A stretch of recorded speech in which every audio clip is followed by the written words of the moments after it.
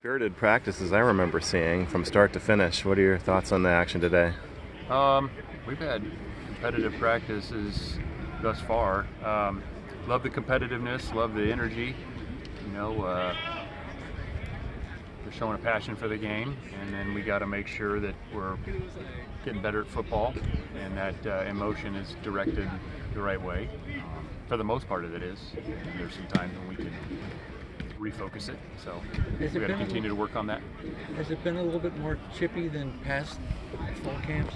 Yeah, I think that's probably fair to say. Yeah, got a lot of new people, a lot of competition within positions, and you want competitiveness. This is a competitive, physical game. It's a violent game. It's not for the weary, and we also have to understand how to channel those emotions and that passion and use it to our advantage, and not to where it gets to a point that it hurts the individual or the team. Is it the fact that there's so many transfers? Do you think that is part of the impact of that? Because new guys coming into the system? I think anytime there's competition and there's pride and passion for the game, that can happen.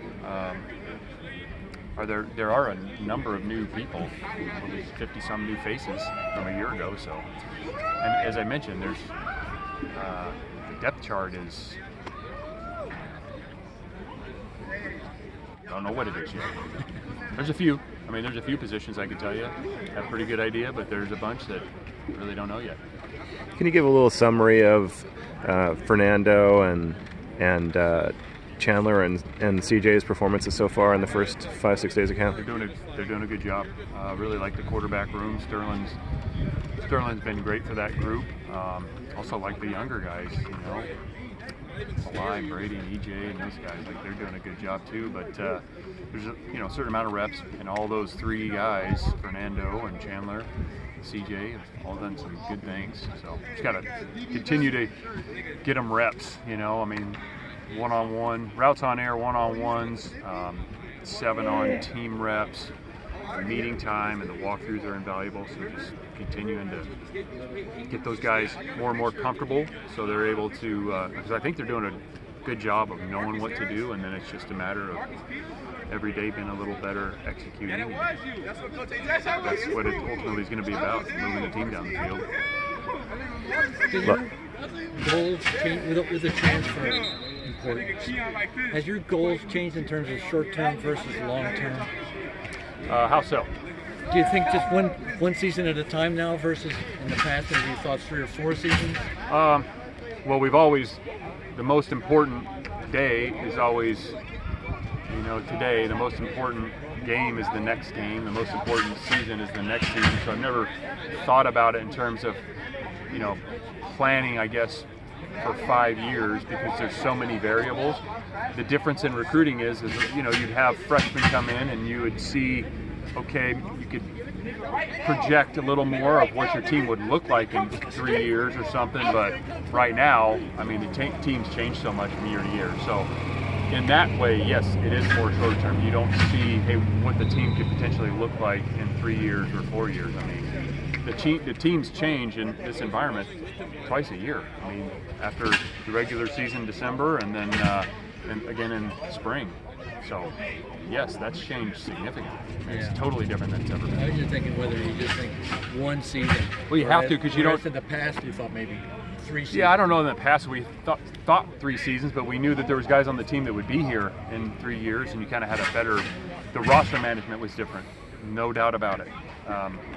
So yes, in terms of the roster management, but the world we live in is like now. Today's practice, the next game, this season. That's all that matters to us, and that's no different than it was before. But I would say the roster management, you had a much clearer picture of what was to come than you do in this era. The running back room's obviously real deep, but Jamal Wiley, freshman showing up this fall, had a really nice TD run and seems to be running with power and some burst. Can you talk a little bit about what you're seeing out of him? Yeah, he's a good-sized guy. Again, it's real early. I think he's doing a good job, but just a lot of unknowns yet. So glad he's here. you talk a little bit about what Tobias and Keon bring at receiver from the portal? Yeah, Tobias can really run. You can see that. He's got a big frame, and he's been running consistently in practice. So the ball will find him if he continues to work like he's working, and the same with Keon. I mean, Keon's a twitchy guy, and he attacks the ball, and so he's shown some really good things as well. So really excited about both those guys, but they just got to continue to stack these days. Corey at tight end might be one of the fastest tight ends I've seen out here. What does he bring to the field, and how do you plan to use him? Yeah, a number of different ways. He does add a different element. He can line up a bunch of different spots. You can put him at tight end, you can put him off the ball, you can line him up in the backfield, you can flex him out, you can put him at the number 1, you can put him in the slot, and then you're kind of looking at, what are the matchups like, and how are they defending us with he being 1 or 2 tight ends on the field, or the 1 tight end. Is it, I just think there's a number of different ways, and then he's just got to continue to stack those days as well. He's done a really good job since he's been here. He's put on a bunch of weight, and he's not as tight ends go, he's not a huge guy, but he is twitchy, and the catch and run element has been noticeable just in a short sample size here. Can he block if needed? Yes. He's a very willing blocker. He's a very coachable guy. What are your thoughts on Trevor Rogers?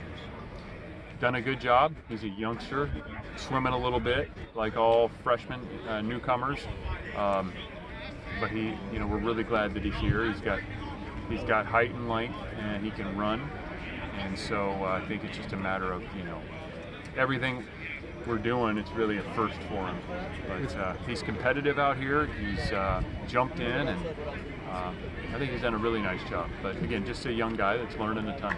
With all the experience you have at that position, is there any chance he'll get playing time this year? We'll see.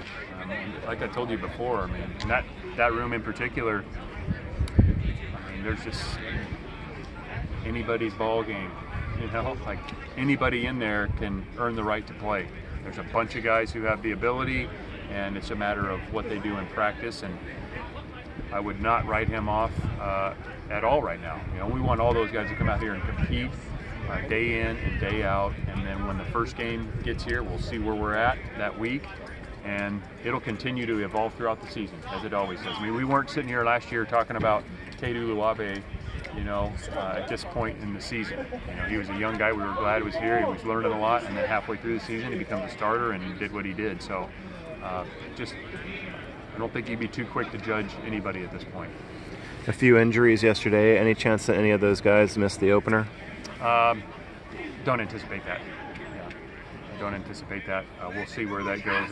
That's a conversation for the doctors and the trainers and the players. But from what I understand, we shouldn't have an issue with that. What are you seeing from TJ Boulder so far? Yeah, good-sized guy. He's got flexibility, and he's loose in there when he rushes. Coachable guy. He's played before, you can tell that, so it's not like he's brand new. I mean, again, in this era of college football, you have newcomers, but not all newcomers are just created equal. Some guys are coming from high school, or maybe they came from another 4-year, but they hadn't played before. And then you have guys like TJ Bowlers and Teddy Buchanan played a ton of football, Marcus Harris. So there's just a different versions of newcomers, and he's one that's played a lot. He's got some pass rush ability, and really glad that he's here. Where have you seen the added value of having your analysts have some more kind of hands-on roles with some of the rules changes that were made? Well, it's been a long time coming, and we're really glad that they passed that rule, but we've got guys in our program who can really help our team that are now allowed to take a more active role out here on the practice field and in the meeting room. So, on defense, Mike Bruno. On offense with Winterhawk and Jock Upton, and we've had grad assistants in the past, and those guys have always been able to coach. But Malik McMorris, Josh Drayden, those guys do a great job.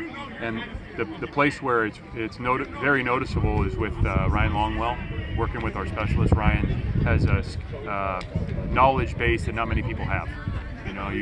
Even throughout college and pro football, there's just not many people that have the expertise when it comes to specialists. There's special teams coaches out there, and everywhere I've been, and really every staff that I've seen, there's special teams coaches that are schematic oriented, but somebody to be able to really teach the details to snappers, holders, punters, and kickers. There's just only a handful of people in the country who do that, and Ryan's one of them. So it's been awesome having Ryan here, and Frizz, another guy that helps us out on special teams. So it's a big help, and it's also good for them because they get to coach more. Our players, it's better for our players, and it's a win for everyone. So it's about time. It gives you credibility since where he's been. Yeah, automatic, absolutely. And there's, like I said, I've been doing this a while, and I've been around a lot of special teams coaches. I've visited college and NFL teams who have special teams coaches, but very few have the specialist expertise. I mean, guys, can talk to the punters and talk to the kickers, but not like he does. It's just that is such a unique skill set. I guess you'd relate it to like golfers have the swing coach.